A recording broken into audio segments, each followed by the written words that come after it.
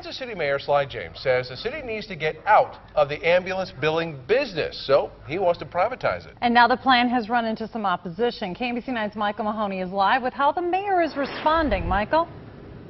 Yeah, right now the ambulance billing is done by the ambulance unit of the fire department. The ambulance department is in the fire department, but some at City Hall think the city could collect more than just the $16 million a year they get now if a private company does it. So there's a push underway Thursday at City Council on handing the ambulance fee collections over to a company called Advanced Data Processing Incorporated. And they're promising to turn a trend around here in Kansas City. A city graph showing that the money coming in from each ambulance call is going down. Now, this privatization issue was at City Hall earlier this year. Back for a second look now. Mayor James says that collecting ambulance fees is not a basic function of city government. No government can do everything. This is not a core function.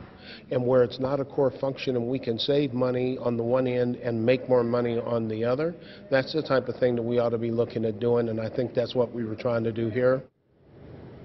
Now, this firm, Advanced Data Processing Incorporated, used to have the collections account for the MEDAC ambulance system in Johnson County. It currently has the account for the ambulance system in KCK and in North Kansas City in Clay County.